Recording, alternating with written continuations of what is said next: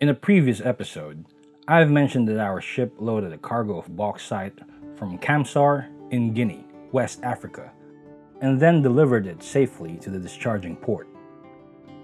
What I didn't mention was that the discharging port was in Germany. To get there, our ship had to travel northward through the Atlantic Ocean and pass through the English Channel and enter the North Sea. But before we did, we needed to change over our fuel from this black stuff into this.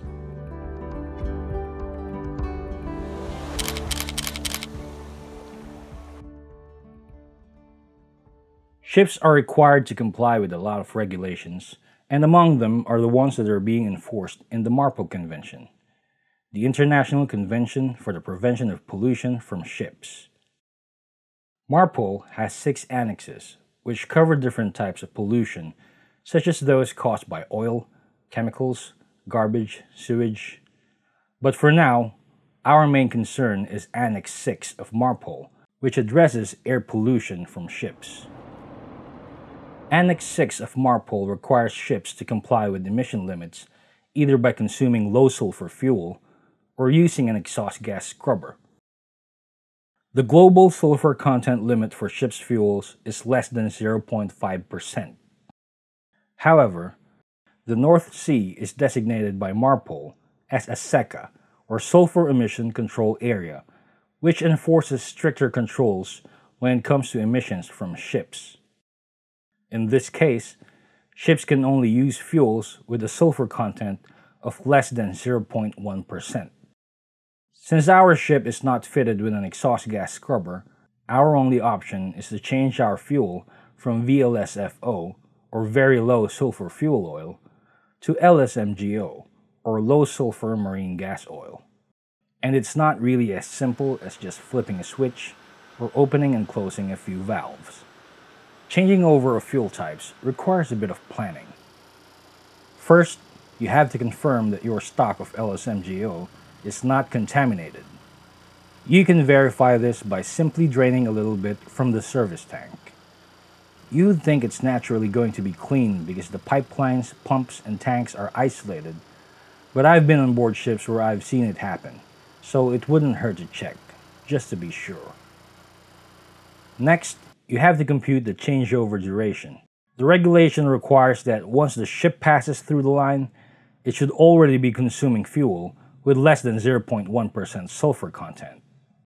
That means the changeover procedure has to be done earlier, because once you open and close the necessary valves and start taking fuel from the LSMGO tank, the changeover is not going to happen instantly, because the remaining heavy fuel inside the pipes of the engine's fuel system will continue to circulate and mix with the LSMGO. So technically, the engine will still be burning mixed fuel at this point. It would take a few hours for the fuel to thin out, and eventually, only LSMGO will remain in the system. Now that would depend on the engine's rate of consumption and the total fuel content within the pipes. To determine the changeover duration, we use a simple calculator made by Lloyd's. We merely input the values and it will show us how much time it will take to complete the changeover. In our case, it was around 4 hours. That means we have to start the changeover process at least 4 hours before our ship crosses the line. Of course, you have to make a little wiggle room to allow for surprises, just in case. Now, using this information, you have to coordinate with the bridge, so they will notify the engine room with the estimated time of crossing. Best case scenario would be to complete the process about half an hour before crossing. So in these cases, timing is really very important. Now some of you might ask, why don't we just carry out the changeover procedure earlier, like a day before or 12 hours before? Well, LSMGO is more expensive than the heavier fuels, so if we do that, it's just poor management. Before we begin with the operation, we need to start another generator, which will already be running on LSMGO. The generator that was previously in service will also be changed over, but unlike the main engine, the generators can switch fuels much faster as they have a separate dedicated line for light fuels.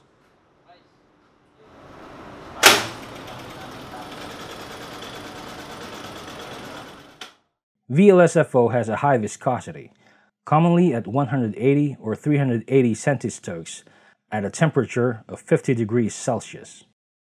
It has to be stored at around 40 degrees in order for the transfer pumps to be able to get suction, and once it gets purified, is kept in the fuel oil service tank at a temperature of around 90 to 95 degrees Celsius.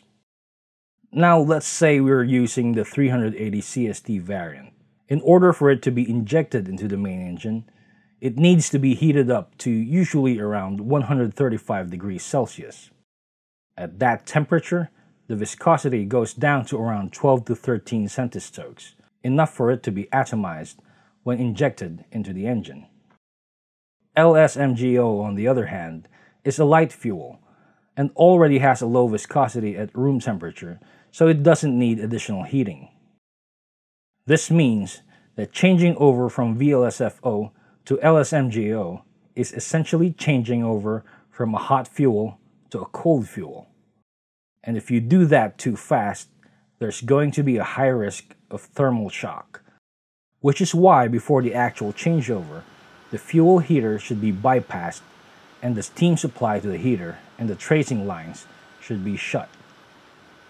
It would take a few minutes, but eventually the fuel in the system will start cooling down, which of course will also cause the viscosity to go up. Eventually, the fuel temperature will drop to around 95 degrees Celsius, which is the same temperature in the fuel oil service tank. This means there's no more additional heating within the fuel circulating system, and it is now safe to introduce the LSMGO into the system. With the VLSFO line shut off and the pumps now taking suction from the LSMGO tank, the remaining heavy fuel in the line will get diluted with LSMGO, cooling it down further, but also decreasing the viscosity. Our main engine is electronically controlled, so an additional step for us is to input the new fuel parameters. This will allow the engine to adjust its performance accordingly.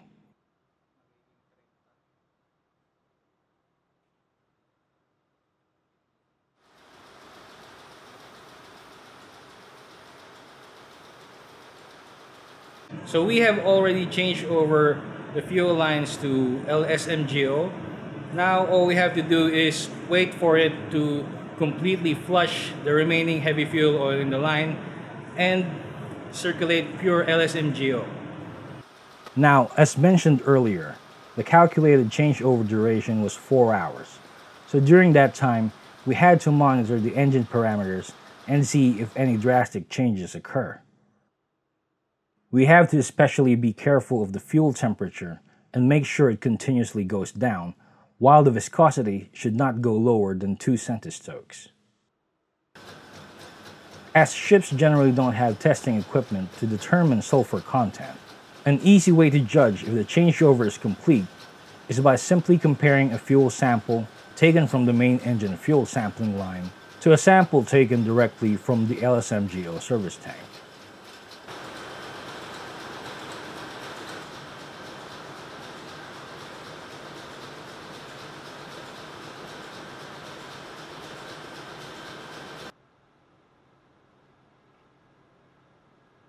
Okay, so it's been almost 4 hours.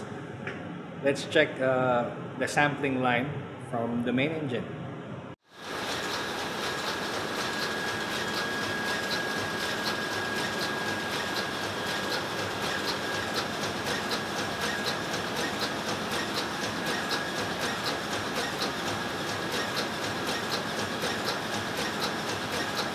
Let's compare the sample that we took from fresh sample from the DO service tank.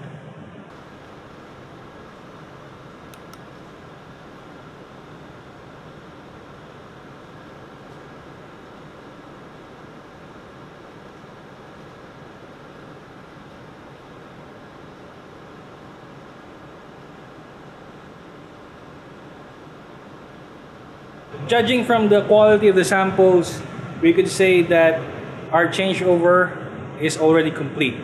And I think we have about 20 minutes more before our ship crosses into the SECA boundary.